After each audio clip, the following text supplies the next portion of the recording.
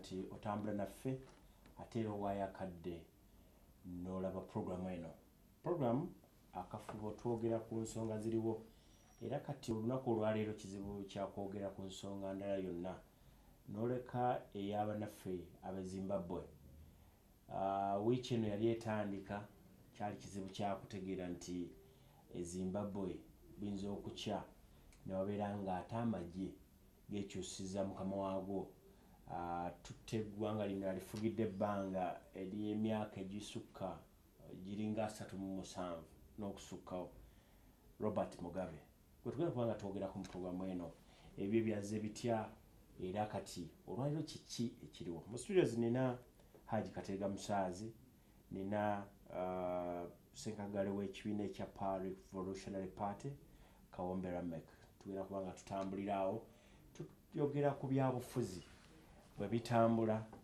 e Zimbabwe ate nga bwe tujja na wano kubanga kiyinza okuba kyatuwadde ekyokuyiga. Sebo njagala osokola musebo. Banna Uganda abatulaba mbalamusiza era nembebaza emirimu okusingira ddala abo abalaba programu Akafubo ku Salamu TV. Mmanyi kikulu nnyo Sebo, weebala okuteekateeka programu abantu bajagala era nkakasa bwe tunaagendera amaaso tujja kuba nga ffe tusinga. Munnaffe kyenyinza okugamba nti programu eno bwe tuba nga tugikola wano oba tusobodde girabira ku TV butereevu, emikutu gya social media yonna ebeerako, Facebook ebeerako live, batulabira ku YouTube, batulabira ku mikutu emirala gyonna. N'olwekyo tekikutulaga nti kanziruke ndabe programu eno, wabula bw'obeera ne essimu yo ebirala byonna osobola okubigoberera. Haji, abantu baffe abo njagala obalamuseeko. Abatulaba mwenna assalamu alaikum warahmatullahi wabarakatuh. Wa alaikum salaam. Nebaza Allah subhanahu wa ta'ala tukumye okuva ku mulundi guli okutuusa ku guno nga tukyali balamu, abafuniddemu mboozaayeza, abafiiriddwa n'embasaasira, mulimu abaffe aba Makindye Ssaabagabo municipality, twafiirwa omubaka waffe Haji Issa Kikungwe, nali walako nesobola kutuuka kuziika mu budde naye tusaba Mungu amusaasire ebyamusobako. Haji Kikungwe oyo ate twali tuva wamu eri Bukoma Nsimbi mu Buddu. Omuzikiti gwe waffe Masjid Anusara ye yagusereka, ye yaguggala, ye yaguteekamu amadirisa, ye yagussaamu obumooli ate n'aguteekako tubuyita tutya buno bukajjansi obwokungulu. Ko omuzikiti tuguzimbye ffenna ero si wano yaawe waffe era ye yagisereka n'amabaati ge. Nze njogera byewaffe Masajja naye soogedde ku constituency yonna. Ate yali musajja wa Jeema, yali musajja wa Jeema Justice Forum. Mu DP yagendayo oluvannyuma ekintu ekyo kyali tekivuddeeyo bulungi. Ate era Ssebo n'ensaasira n'ab'ennyumba ya mukwano gwange warrant office oba Sergeant Kifulugunyu abadde mukwano gwange nnyo. Twakoma okusinkana mu ofiisi ya President wiiki nga 2 emabega ng'alina akasikonda kamwanguka nnyo ne baŋŋamba nti awo pressure yali emulinnye n'oluvannyuma n'agenda ng'atereera naye ebintu bingi yabaddeko ebyaffe binyiriza yayingira mu magye nga mu 63 mu 65 ne babasindika e Congo. Bino byowulira ebya gold allegations bagenda okudda nga bayize okulwanirira eddembe okununula entalo z'okwenunula. So omuzungu wano yali atendeka basirikale just bakumulwanirira baava eno ng'olwo bafunye revolutionary spirit Obote n'Amini ne babatya ne babadismantolinga ne babasindika mu mawanga ag'ebweru, ye ne bamusindika e Buyonaani eyo n'alwayo ng'atraininga n'aganzizaayo mukama we omusomesa we omukyalo Omuyonaani. Ate omukyalo Omuyonaani n'agamba nti bannange ate nali sirabanga ku basajja baddugavu ebizungu bikojogo naye n'amukalaatira nti okuwangaala tolina kulya nnyama na kunywa mata era yaveeyo abadde tabirya n'awangaala. Akomawo Amini n'amwongerayo e Israel training commando, n'akomawo n'amwongera e Iraq training commando. NRA n'agyegattako naawe n'asimatukira watono naye Mwami Musabe n'amutwala mu Amerika ne bamujjanjaba. Naye omusajja ya training okwenkanaawo ate ng'omusajja alina n'ezitalanta endala tali aido. omusajja bino bisagenti warrant officer Amini n'atamukuza Obote n'atamukuza Museveni n'atamukuza abasajja baba batya lwa revolutionary spirit eri gye bafunire Congo ekyo kyensigadde nga neewunya mpozi n'ekirala yalina omukolo nga bamuwoowa ne Kabiitewo oyo asembyeyo omukolo olupapula lwa bukedde ne lugulaga bulungi nikanga musajja musiraamu nze nno nali ndowooza nti awo yali asiramukidde naye nagenza okulaba nga yazaalibwa mu maka masiraamu nga ye Ayub ate nga ab'ebukojja bwe baga nti ye Stephen era okukakkana ng'aziikiddwa eri mu Stephen bannange kiba kirungi omuntu ne turespektinga eddiini ye musajja babadde baamuwoowa ate ne kitaawe ab'oludda lwa kitaawe bazze bagambye ti omusajja ye yali Ayub inna lillahi wa inna ilaihi rajiun. Nawulyako nti yakola olugambo yawa Queen kakati mu mboozi ze twanyumya naye nnyo yanyumiza nti yali yakimanyaako nti Sir Edward myaka giri egy'ataano yakyali e Bungereza nga Native ruler omu ku bakulembeze ab'ennono mu bwakabaka bwa Bungereza. Kaakati Sir Edward yali mulenzi muto nga yeegombesa ayina yali light skinned. Kakati ate ne Queen Elizabeth muwala muto yakatoola ku Namulondo kati Queen n'asamoninga ki omukuba Native ruler ne bigenda bulala era n'amusabukulira emmotoka kapyate yali esinga okuba ey'ebbeeyi mu kiseera ekyo mu myaka gy'ataano. Oluvannyuma omulangira Philip Bawa Queen n'abimanya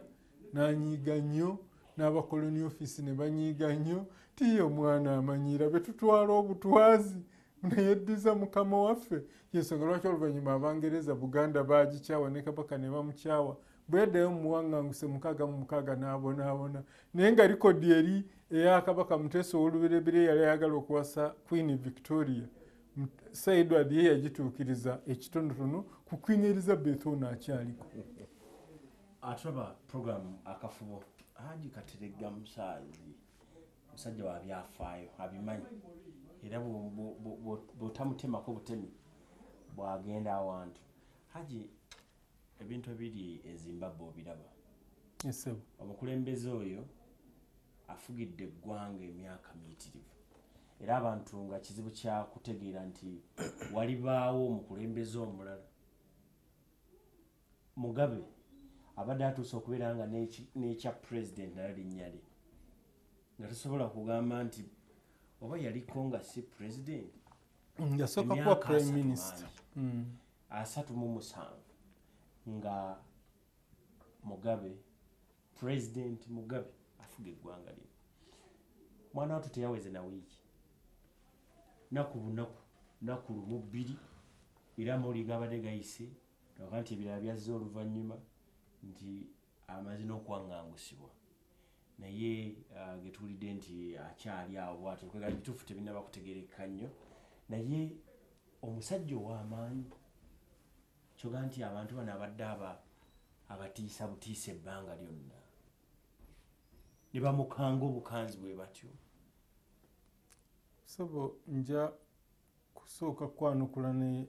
twabanga n'akatabo nga bakayita Musizi kafulumanga buli mwezi kakubwanga bamuno publications Madenum Press ababeekereziya Katolika ekisubi kabanga n'ebbaluwa y'abinsanga wano nga musajja mukulu akola summary ey'ebibaddewo mu mwezi mu ngeri ey'akatembe ennyo mu ngeri enyume mu mboozi ewooma ennyo naye mu Musizi wa February 1971 yakuba ng'agamba nti ekibadde kimuluma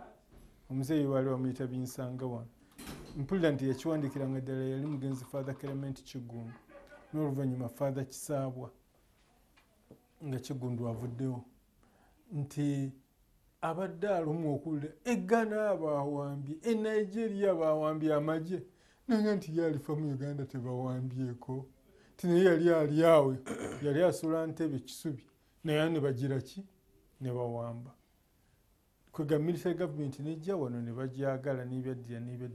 kati mu Africa ebyo ebyokuwamba byadde bigenda bugenzi nga biggwawo naye era byadde bigira ne bibeera nze obutafaanana nga ggwe e Zimbabwe mbadde nsuubira nti enkyukakyuka ez'engeri eyo zisobola oggwawo naddala mwami Mugabe bwe yagoba omumyuka we bwe baazirunda ng'aga nti amuloga tayagala afe yamusikire ng'akolera ku lugambo omukyala we lwabadde amuwa ate omukyala n'avaayo mu lujjudde n'asaba asikire Mugabe n'asaba yaba abeera omumyuka we mu kibiina ne mu gavumenti kugamba waliwo ebintu ebyoga nti bandibisseeko bwe kituusa awo nze ekibadde Zimbabwe mbadde nsuubira nti kijja ggwawo enjawulo yokka gye nnina nti mbadde simanyi tikinaagwawo mangu ate kinaagwawo na muzinzi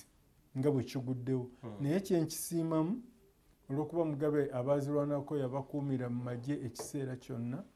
nti tebasobola mukola kabi komuredi waabwe singa gabaddemu baana bato bokka nga ffe bye tukola wano abaana abo olumu gye tuyise baba tebategeerayo baba basobola tukola ekibi sinaga nti kijja kubeerawo wano aji omukyala okusika n'atwala obukulembeze kiba kibi nnyo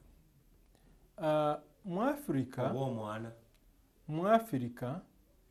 tulinamu ebintu ebitambula mu ngeri yaabyo wano mu Buganda n'abagereka Kaddulubaale teyabanga w'amaanyi kubanga Kabaka yabanga n'abazaana bangi abakyala abaabanga ab'amaanyi wano Naalinnya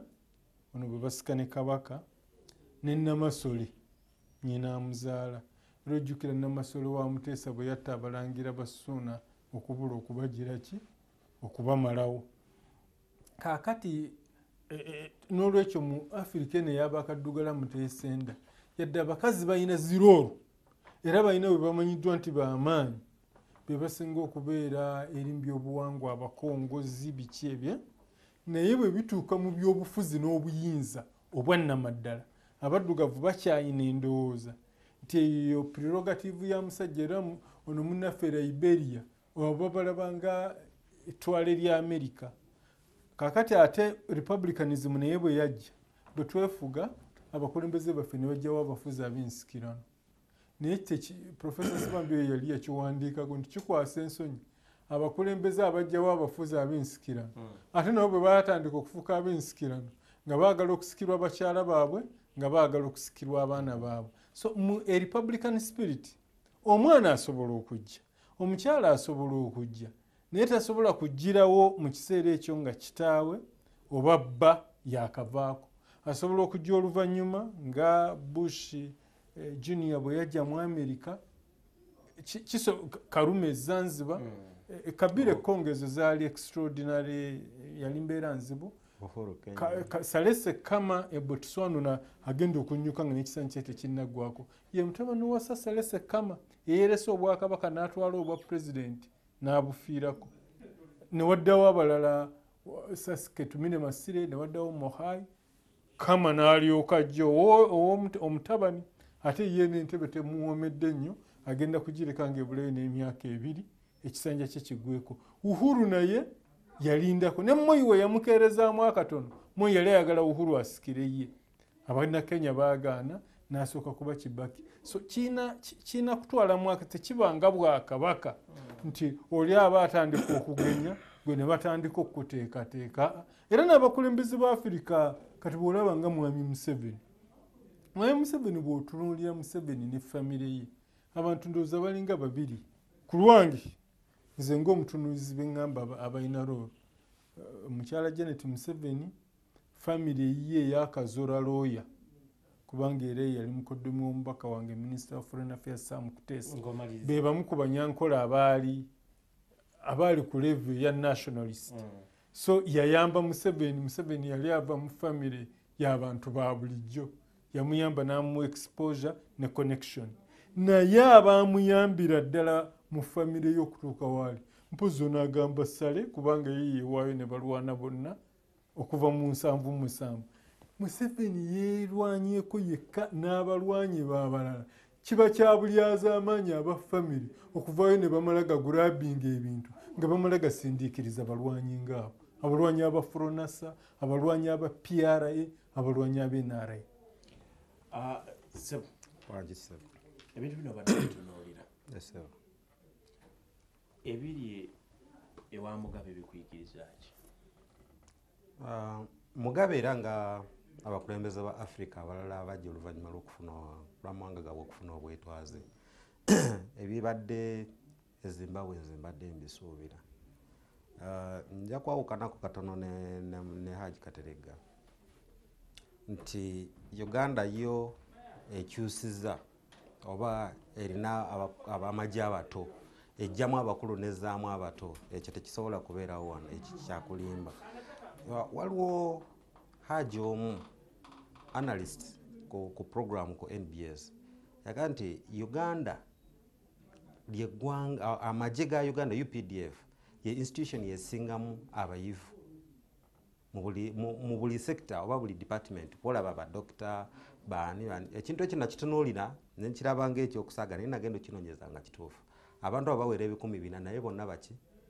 bayivu. Kati oyinza kutwala ttiimu eyo n'ogiyita ng'ey'omuzannyo. Ekyabadde Zimbabwe nti omukulembeze Robert Mugabe yajja n'afuna obukulembeze ng'olutalo lubaddewo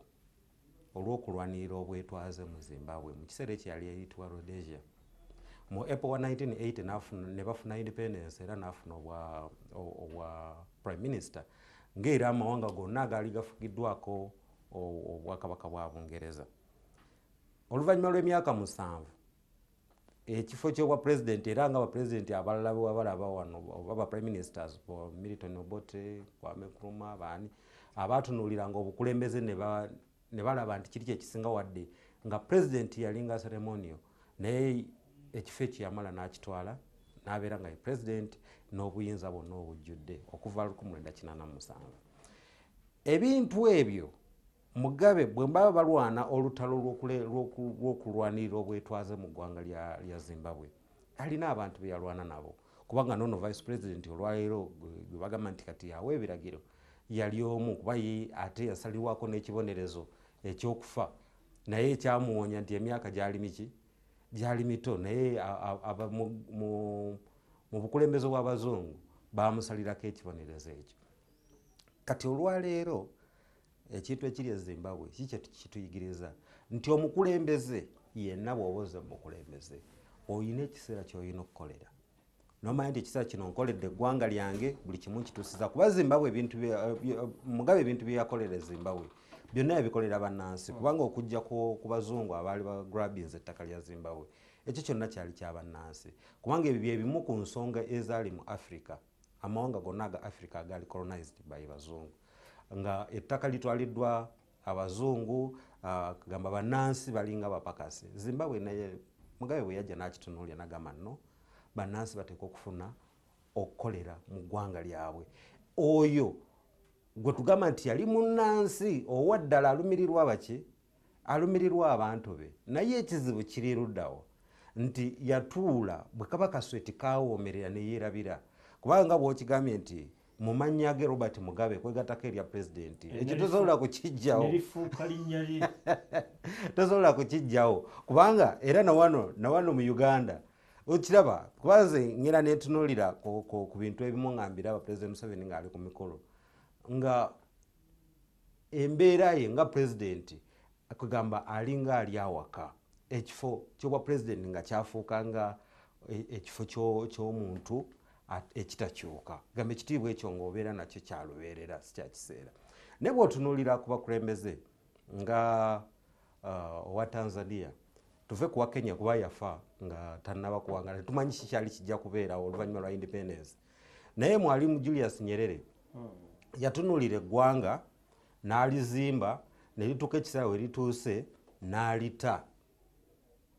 n'alikwasa abakulembeze abalala n'abagamba Tanzania bwe mbafuze bubi mu nsonyiwe naye eggwanga ndibaddiza, nalwanirira obwetwaze ne tubufuna era eggwanga litambudde, kati mwerondera abakulembeze. Wadde nga olwali kyali kibiina kimu mu Tanzania nga kyekikulembera eggwanga eryo, naye obukulembeze bukola ki? Bukyuka. Democracy alaga nti nno waali, so kati abalala bali ku opposition mulina kulwana bulwanyi, bano babasinga ki? Kiki ekyenjawulo ekiriwo?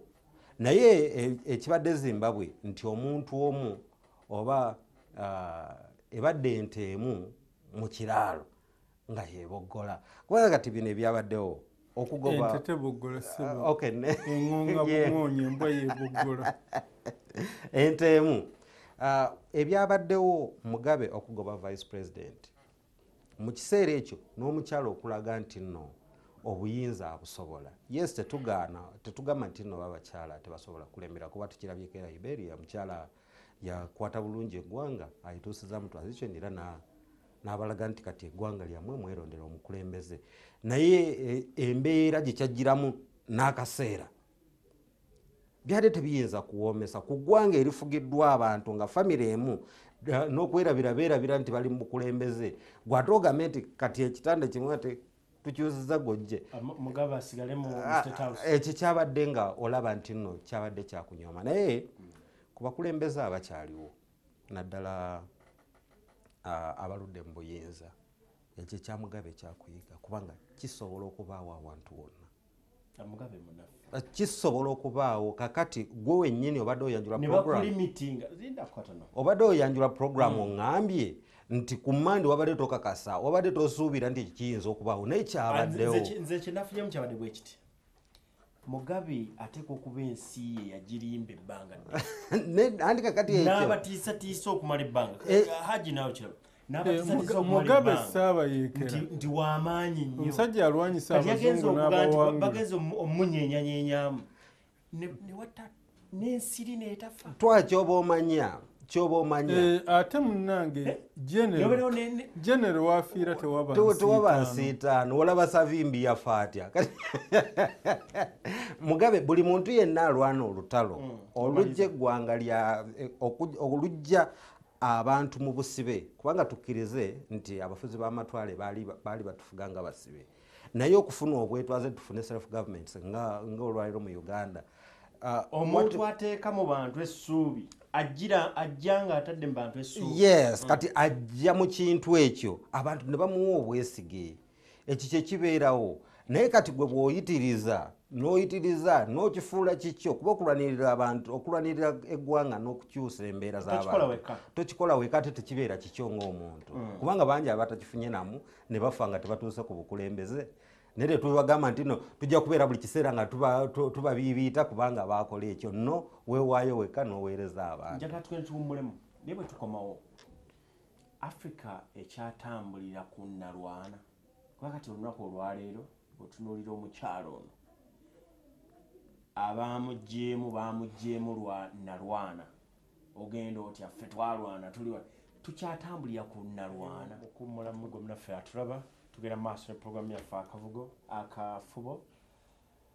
nze Twaha Mukiibi nina Haji Kateega Musaazi nina Kawombe Lamek senkagale w'ekibiina ekya PAL Revolutionary Party tutunuulira mbeera eriwo mu ggwanga embeera eri mu nsi za Africa zino ogenze nompa ebyokulabirako n'ogenda ontunuzaako Tanzania naye njagala bwe twawummulidde twali twagala okulaba nalwana kuba yaleese obuzibu Zimbabwe yalonda omukulembeze omusajja ono mukulembeze omulonde amagye bwe gatandika okuvaayo ne gagamba nti nalwana tukyatambulira mu layini eyo kuba noono omukyala munnansi eyabadde asobola okuvaayo nagamba nti nange nsobola era njagala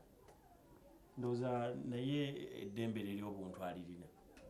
kati bw'avaayo n'alaga nga tannaba kugamba nti ono mujja ku bukulembeze kubanga omukyala yabadde tajja pulezidenti ku bukulembeze naye amagye bwe gatuukira okulinnya bwe gatandigenze naga nti tukusindika oveeko olw'okubanga nalwana tukyatambulira ku nalwana omukyala ono omuto w'emyaka 52 okubanga ali ku musajja oli omukulu tekyandibadde kibi k'omusajja mukazi we baali bamutta naye sikando ndowooza ze twamanyako ziringa nnya nga bamukwata n'obulenzi obw'emyaka gye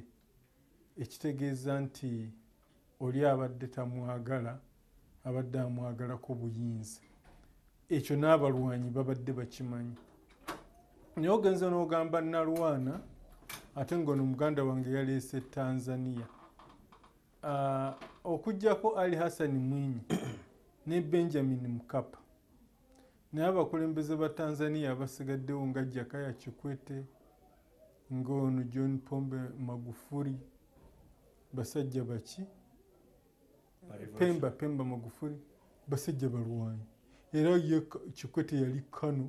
y'omu ku baamiini wano yajja wano nga Ssaabalungamya w'ebyobufuzi mu magye ga Tanzania era Tanzania credentials zo nnyangu nnyo diri wabeerako gye wasaavinga service mu maki ko balina national service so ate neyo mu America baakamala okuva ku mulembe ng'olina okuba nga wasaavinga Vietnam era omuntu yabanga nga teyasaavingako Vietnam ebungereza eyo omuntu nga teyagendako mu ssematalo buli nsi nabiki n'ebyayo era wano bakyakubuuza nti eruweero wali luddawo bwe gibanga emyaka gye gikusalako mu kibi oba ng'oli muto famire yo yalina lwolwo ebyo tebibulamu n'awalala bibaayo ate kirala Tanzania eyo eri ku test kubanga Mwalimu Nyerere yawangulira waggulu nnyo mu kulonda kwa 1960 n'awangula ekibiina kya United Tanganyika Party ekyali kikulemberwa omutaka okulonda kwali kutuufu kwali kutuufu okwa Bangereza be baali bakutegese ne Zimbabwe abadde afunira mu njagala okugyayo akantu kali Abangereza be bategeka okulonda kwa Tanganyika mu 1960 nga batya Nyerere ne bagamba abasiraamu mu nsi yeefuge nga temunnasoma Chief Abdallah Fundikira yasooka kuwagira nti independence erwewo abasiraamu bamala okusoma bwe kigaana okutundayo kuba ne Nyerere yali mugezi ng'entalabuusi teva ku mutwe ye mwalimu kakati abazungu ne bamugamba guteekawo ekikyo n'ateekawo United Tanganyika Party yawangulayo ekifo eki ku bifo byonna mu Tanganyika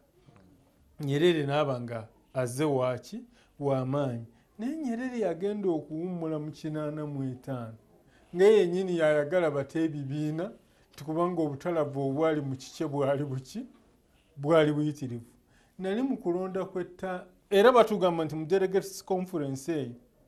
eya 85 eyaleeta Ali Hassan Mwinyi nti abantu baali bali ku Dr. Salim Ahmed Salim nti naye beewuunya okubanga ye Nyerere gwayagala Ali Hassan Mwinyi ye yayitamu bwe tutuuka mu delegates conference eya 95 nga oyise emyaka 10 Jakaya Kikwete n'agiwangula Nyerere n'agamba nti Kikwete yali ayinza obuto n'amuzza ebbali ne bawaani Mukapa kati ate akalulu aka Mukapa naliko Tanzania nakalimu nga Mukapa avuganya Mulema akalulu Mainland babbaka be abantu baali bamanya ebyali bivudde mu delegates conference nti babakakaatikako Mukapa nga bwe babakakaatikako Mwinyi kakati ne baga nti kati oba kyekyo katuwaani Mulema ne mutabani wa Nyerere omukulu ng'ali ne Mulema nno Zanzibar bakabba ne beegugunga okukakananga n'obuyinza bagabanye bugabane n'okutuusa kati toyina results entuufu ziva Tanzania so CCM eno gye tutenda ekisanyi kya Kikwete ekyasembayo babbira ddala akalulu ku Mainland Abatanzania baabanga n'ekikubagiza ekyo nti kasita kyekisanja kyekigira ekisembayo Magufuli ono baamubbira akalulu naye ekikubagizo ky'Abatanzania nga baga nti kasita mpya ate tabasaze bwazze tabagize eki era nkimanyi ekirowooza akajjajja kwanguyirwa obuzibu bwange ne Magufuli buli gumu tagambwako tanenyezebwa ab'oludda oluvuganya munenya akubwa amasasi simanyi oba ogwo tunaasobola naye kunguzi musajja mulungi nnyo so ekyannalwana buli nsi eyina ne roolo zaayo ndooza e Rwanda era bajja kukubuuza mu lutalo lw'okuwenulwa ne genocide wali luddawa South Sudan bajja kukubuuza mu lutalo lw'Abanyanya n'olwa Garanga wali luddawa buli nsi eyina ebyayo era ebyo biba bijja kubeerawo ne ku sayidi eyaffe era nga ondooza kyekyezimbabwe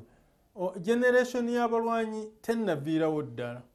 bw'oba olaba okyalaba mwami Museveni generation y'abo ate Museveni arepresentinga abalwanyi ba mirundi ebiri abalwanyi abafuronasa abayekera mu G7 n'aba NRA abagy'ekinana so toyina bwojja kuva eri obabuuke bubuusa abo gw'olaba mukulu Mbabazi owa external wing yali alina okuba kalya bulo n'abeera kalya sausage ebintu byagaana kubanga abalwanyi bali tebamugiraki tebamumanyi saate Besigye oba Sejjusa oba Muhwezi oba omulala yenna abaabonabona nabeeruweeru abo bategeera mangu so ekyo kikyaliwo for some time n'ekijja genda kivaawo. Mukulu Kawombe wano Nalwana yakyatwala bw'otunuulira embeera yonna nga webadde kubanga Uganda ate ndowooza yoba yanjawuloko mu East Africa oba ne mu Africa kubanga emyaka 55 egy'obwetwaze tulina abakulembeze 8 oba 7 ekireese ebyo byonna okubeera n'ennamba eyo Nalwana nti buli regimu ejjawo ebeera n'ebigendererwa. Haji abadde ayogera ku Idi Amin nti Idi Amin yatuuka okwerangirira nga life president ekyo kyali mu Nalwana kuba yali alina abantu batunuulira. Obote yatufuga emirundi 2 naye kyali mu Nalwana wadde nga ye teyali mujaasi naye yalina abantu bakola ki bakulembera kubanga n'omulundi ogwokubiri teyali wano yali Tanzania akalulu bamugamba kawedde najja n'akwata obukulembeze. Olwaleero ekiriwo era okitunuya n'okiraba Nalwana omulabirawa nti katutwale ekyokulabirako ekya Kyogamu nti twalina wano olukiiko lwa Kyogamu scandals ezaavaamu waziraba ono yakoze bw'ati ono yakoze bw'ati ono yakoze bw'ati okukakkana nga ataalwana agenze Ruzira oyo yali Bukenya abataalwana abaalwana abaazirya buli omu yasulangawo we okiraba. Tuzze ku Gavi okirabye Gavi mukula yagenda wadde yalwana mu luno olutalo mubayita batya bano bakaboyi Arrow Boys naye tekijjaayo kiri ekyabaalwanira ddala bennyini eyalwana yasigalangawo okiraba. Nagenda Eruzira ne mukyalirako ne musanga ng'ayambadde kayero namubuuza oli contented naŋŋandika n'abikula akantu mu rolling ngalaba ne mugamba tofaayo ebyo bijja kuggwa naye olw'okuba nti baali bamanyi ekiri emabega baamugjayo n'avaayo olwaleero n'ebyo ebintu tetumanyiwo gye byakola ki gye byaggwera. So Nalwana akyaliwo kiki omukulu ayogedde n'agamba nti bw'otunuulira olwaleero ebiriwo mu famire ya President Museveni nti tewaliiwo muntu gwogamba mu famire nti yamulwanira nga bwe tulaba nti olwaleero Mugabe okujjako Ssale omukazi abadde amuvuga nnyo nti abadde ayagala kumpi nakwagalamu kuba luyi mu bantu ng'alinga kubanga waliwo speech emu Mugabe president anointed president nga president aliko enneema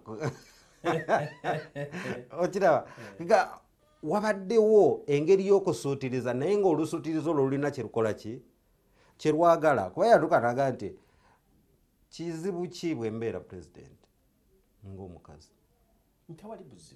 buzibu kati natunuulira kiri naye kakati ate ekyo Mugabe si yaleese kwena eriwo olwaleero wadde nga amagye gakyagaana okukkiriza nti kwabadde kuwamba kw'amagye naye Mugabe si yakireese nga bw'oleese ekibuuzo nti Nalwana akyakola wano mu Uganda Nalwana akyakola kubanga era olwaleero bw'otunuulira nti singa Museveni aba avuddeko tayinza kuyita Twaha Mukiibi ajja kunoonya mu bannalwana wano enkola egenda ekyuka eyo ndowooza era ekibuuzo kye nabuuzizza mwenna mulabika ndi mukigudde kubanga bw'otunuulira President Museveni kati n'abantu baali nabo oyo Nalwana kati agenda mu history. Haji njagala kujja gy'oli Mwami Museveni ng'akyavuganyizibwa Dr. Kizza Besigye omu bwe baali mu nsiko ne Amama Mbabazi yadde teyalwana naye yali babayita bakalya sausage yali mu external wing eya NRM nga abo be basinga okuba ab'amaanyi muba muvuganya nsizira ku byava mu kulonda okwasembayo. Sijja kugamba omuntu akoze bivulu bye nti ago ge maanyi g'omuntu. Ndi ku results zaaki za bululu. Toyinza kuŋŋa nti Nalwana yavudde wano. Bonsatule nga bwe baavuganya banyumba egi NRA. Ababiri baviira ddala mu Foronasa. Toyinza kuŋŋa nti Nalwana yaggwawo. Ate era n'abasatu b'oyogere ne yongerako n'omulalo wa Farmers Party. Meja Benon Iralo bonna banalwana ogenda okulaba nti akalulu konna abantu bali basinga mu bali tugenda onoogenda okugira buuti ne pulezidenti yennyini endooza bw'anaatunula bw'anaga nti anaagenda okuleeta ajja kuleeta mu bannalwana ojja kubiraba agenda kuleeta etuveeyo mu republika omukulembeze yaleeta oba baliida beemajinga. Nze nyinza okutuula awo n'embeera ewaffe Nambirizi nendo oba Masajja nendowooza ni Mwai Museveni asobola okusiima ebitonotono bye nsobodde okukolera NRM n'agamba Kateregga omusajja w'e Nambirizi jangu onzirire mu bigere oba nnina kulaga nze kennyini nti nsobola okumuddira mu bigere n'aba nga takyalina bwezi kyakikola n'agamba kale oyo yazze nga n'akamyufu baakakubbako. Simanyi oba omukulu kye mugamba kitegedde bulungi nnyo naye nina ensonga gye njagala okutwalako. Haji omaze akaseera kawanvu ng'ovuga ekintu kya age limit okitembeeta bwe kiba nga kiyiseewo tewali kuwannaanya President Museveni aba akomawo era bw'akomerawo aba awezezza emyaka 35. Mu bigambo byonna okulaga kwonna ekifaananyi ky'olaze olaze nti Mugabe aluddewo nnyo era kibi. Mugabe abadde ku 37 38 obadde tebunnawera ng'ogasseeko n'ebyeyali prime minister yali executive era gibalu okulwa mu buyinza kubi mu bantu bamu oba kubi nga ku kyenjagala okusooka okutereeza nti sinnagambako nti ebizibu bya Mugabe kulwa nnyo mu buyinza naye ŋŋambye nti Mugabe okuwambibwa mukyala we n'aba nga omukyala by'alagira Mugabe byakola nsuubira we wasinze okuva obuzibu kubanga muganda wange ate yayogedde nnyo ebyezimbabwe nti baalina ebizibu byabwe ensi bakyerupe baali bagiwamba ne bagigabanamu amasamba n'amalundiro ng'abaddugavu tebabakkiriza nakuba na bibanja okujjako okubeera abapakazi ku masamba n'amalundiro. Mugabe kamalayo akantu ako Mugabe n'akyusa embeera eyo oba oliawo ematebererandi gye kibadde kitannatandika ewa Joshua Nkomo gy'abadde atandika kati abaddugavu baayo gye babadde batandika naye okuwamba amasamba n'amalundiro ag'abazungu. Mugabe ayinza okuba omuzibu ennyo mu bantu ba bulijjo yadde abazungu bamukyawa nnyo era nga bwe bakyawa Amini ng'agobye wano baniki bamuyindi muzungu. Nakino ekya okuŋŋambya okutembeeta okujjawo ekkomo ku bisaana simanyi oba oŋŋamba otya bw'otyo kubanga nze ngwa mu ttuluba eryabagamba nti ebyetaagisa mu nnongoosereza bingi era ssebo maze omwaka mulamba nga nnyimba nti federo guno gwe mukisa ettukizibwe ate Ssaabasajja Kabaka yankoze bulungi nnyo bwe yabadde eggulu emukono n'akyogera kuba mukulu Todwongo yamadde amaze tugamba mu paalamenti nti waliwo ebintu ebyayingizibwa mu ssemateeka nga nze ngeyakavaringa akakiiko kodoki abantu 68 ku buli 100 mu Uganda baasaba federo ne babawa decentralization nga teteri yagisaba. So nze ŋŋamba eno season ya buli muntu ayina kyabanja naffe abasiraamu tubanja cards courts bisibwewo oba Museveni oyagala ekisanja ekirala tukikuwe naye ffe tukugyemu ki yebadde position yeyange era sikyukangako ku nsonga eyo mpankuwe. Aji saagala weekwekerera ensonga ya age limit. Bwe njogako age limit noleeta ekirala noleeta buli omu ayagala federo nenda sharia courts. Haji obadde owagira ekintu kino ekyokukyusa ate haji njagala kimanyire nti kana akakiiko ka legal and parliamentary affairs si constitutional review commission ebyo byagezaako okuleeta ebya federa ebyaki byonna birina kugenda mu kakiiko naye kino kiri ku age limit bill. mukulu Kawombe ssemateeka oyo mumutegeera ekimala ne si yeeyo nagikavaringa obuyinza obuteekawo federo wano buli mu parliament na district councils era kyovula mulwanya muli ne president bwe bakkanya ku regional tier ne Ssaabasajja Kabaka yennyini parliament bwe yamala ogiyisa ne bagisindika ku zi districts for ratification awo federo wamala sempeebwa commission nodoki commission ezamala dda ku nsonga eyo teyitaaga kudda eyo nsakiti bw'onaalaba submission Besigye gye yakola mu kakiiko ka sempeebwa dokita yali ne Conrad Nkutu bwe yatuuka ku federo yagamba nti byaggwa dda esigadde kusibwa mu nkola.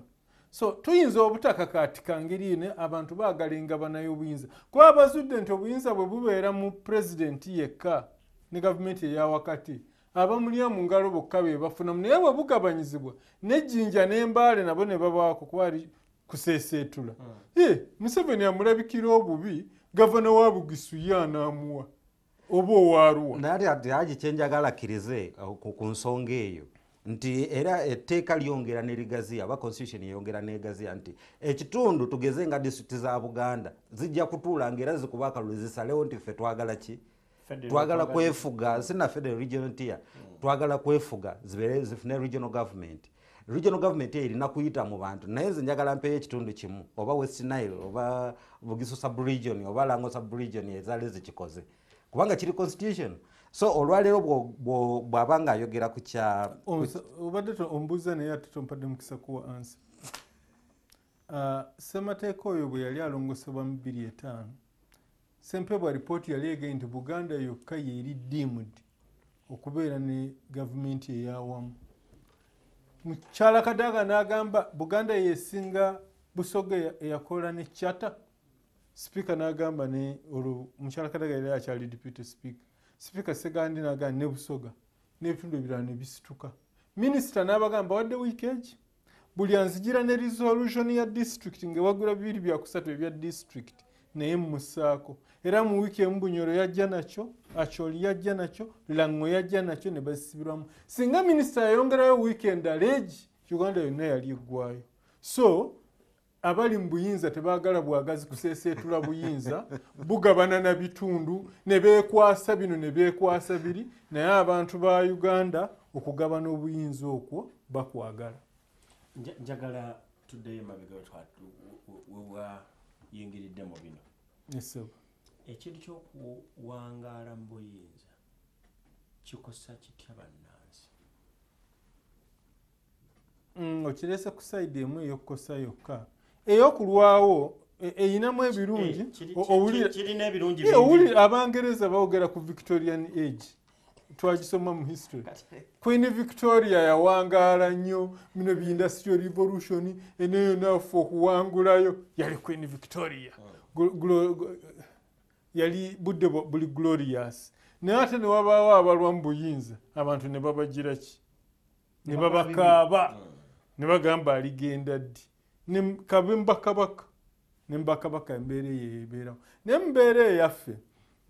mu Afirika olw'okuba tetuzimba bulungi institutions ng'ebibiina by'obufuzi kati nga Nyerere yazimba kyama kya mapinduzi ne kibuna Tanzania yonna ne kibanga Nyerere byakola bikolera mu institutions zaaki za kyama kya mapinduzi. Wano ewaffe tetulina ebibiina by'abafuzi biri ku musingi ogwo. UPC nga kyaba Protestant abatali Baganda, Kabaka yekka nga kyabaganda, DP kyabakatoliki. Amini bwajja ayambibwa Abayisirayiri n'Abangereza naye ayina abanubbi be n'abanyanyi okuva Sudan ne West Nile. Wano n'agaziya beesi y'Abaganda zizze enjolo ya Muteesa yeekutta Abasiraamu basiraamu be ne bali abagabanya ebyamafuta mingi n'abatunda abakukusa magendo oyo naye n'agira ki ng'eyo ye constituency ne tubulamu Nyerere ne tubulamu Nkrumah ffe kyekitutawaanya kati omukulembeze ng'oyo bw'aba aluddewo n'abafamire ye abataalwana batandika omwekwata ne batandika n'okugamba nti baalwana ate omuntu wa bulijjo muzibu omanyi Hitler yagamba nti ekirimbo bw'okidde n'omuntu wa bulijjo akikkiriza abantu ne bagamba yo emyaka gy'ayinza okuba nga yalwana osanga yalwana ate abafamire tebatera kuba batabani be na bawala be oba baganda abo oba bannyina olumu batera kuba baŋŋandaganda ab'ebbali ne bajja ne bakozesa eminti omusajja naye ne baba nga bamwembalasinga naye nga talina kyakkola ekyo ekibi kyokka mu kulwa mu buyinza naye bw'okiborowinga eri ku Victoria oba ku Kabaka Jemba wano ewaffe mu Buganda ate omukulembeze okulwa mu buyinza yabanga sayini ya stability. Obulabe waffe tuli mu programu akafubo sebusenkagale ekyabadde eri ku mukulembeze awangadde kirina bwe kiyinza okukosaamu wano ekyaffe kye tuvuga ekya egirimiti abantu bayinza okukyusa endowooza. Ekibuuzo kye kirabika kigazi kuba wogamba nti abantu bayinza okukyusa endowooza batya kubanga oli omukulembeze abadde wa myaka 37 ono waffe gwe tulina agenda kuweza 35 kuba gyalina ogiweza kuba ekisanja kirina okugwako naye obubonero obwabadde Zimbabwe nga pulezidenti wa Zimbabwe agoba vice we omukyala ayogera n'amaanyi mangi busobola okubbulukukira mu age limit wano. Age limit njagala bannayuganda bakitegeere bulungi. Emyaka 75 si kye kikulu ennyo mu constitution. Emyaka 75 si kye kikulu. Mukulu Katerega ayogedde ku federo n'ebintu ebirala. Njagala olabe minister wa health Acheng Ruth Acheng yabadde ayogera naye ng'olaba statement gyawa si ya muntu si minister ng'erina gyeva kitegeeza nti obwo nabwo obuyinza nabwo buluddewo nti omukulembeze tumutwala nga taata yalina okulagira ekyokukola atali nga Amini kubanga Amini ye yagambanga nti kola ombuuze we weetaaga amagezi nkuwa amagezi naye tombuuza kyakukola kuba nkuwadde ministry ogikulembere oli mukulembeze ate wano tekiriiwo ekyo kyonna kiva kubi muntu kubeera ng'aludde mu bukulembeze kikye twetaaga abantu okutunuulira obwetaavu bw'eggwanga kubanga bwe tugambye nti Mugabe alina kyeyakolera eggwanga lye nti abantu bali mu bufuzi bw'amatwale baali banyigirizibwa n'abajjayo ettaka lyabwe lyali litwalibwa ebyo byonna ne biggwawo olwaleero gwali wano okoze eki kuba ne constitution gye tulina olwaleero tesobola kulaga nti Uganda yafuna independence njagala okinoonyeze mukama wange oyo mukugu nnyo naye nze njagala ndage ka declaration njagala ndage ka declaration akatulaga nti Uganda yafuna independence eyo kitekiriimu so kati okulwawo mu bukulembeze ensobi information Semateeka oyo okugamba nti Semateeka wa Republic ya Uganda Republic kitegeeza kyetwala ensi tesobola kubeera kyatwala nga teyeefuga naye bwakyetwala bulina erinnya lya Semateeka wakyetwala wa Uganda ekyo kikutegeeza nti Uganda yeefuga mukola mmeka nange kyenkuwa bulamu nti ekyo ekitabo si kyabyafaayo simanyi oba no amateeka twogera ku constitution ya supreme law ebeeramu ekintu buli kimu ekikwata ku ggwanga so ekintu kulwa mu bukulembeze kirina bwe kitta embeera y'abantu so age limit nga bwe nkugambye wano mu Uganda tetukyetaaga naye ekikulu kiri ku lwani nti kiri ku lwa muntu singa tekibadde ku lwa muntu buli muntu yonna yandibadde takifanako ne kivaamu naye olw'okuba nti kira gye kivudde twajjawo tamu limiti ne tuzigirawo muntu age limiti tugijjawo lwa muntu kitegeeza tujja kujjawo ne constitution tugambe nti constitution ndwadde nayo yonna katugijjewo omukulembeze agake katumale okukola constitution endala oluvannyuma lwa myaka 10 kitegeeza nti tujja kuba buli kimu nga tukikola ku lwa muntu eddakiika oyineemu ebigambo by'osembyayo nitwerabya nti abasajja abo babadde osindise ku byalo kooti ate yabiyimiriza abasajja beero saabo koti kyakoze si kibi yadde abaamaddu baawulidde bubi naddala basente baababaddeko kuba babadde kano waliwo yabadde aŋŋambye simanyi balammeka naye wabiwulidde naye nti tuba kulondera wano ne batabiyimiriza ebya age limit byabadde bikosa wano kakati era gavumenti yabiyimiriza ze simanyi okukaaba kw'abantu bonna mu Uganda bawakanya okusimba mu migongo era ndowooza kino kinaatuwa obudde okukitereeza era waliwo abaagenda mu kkooti nga bawakanya okusimba mu migongo emisango gyabwe gibadde teginnawulirwa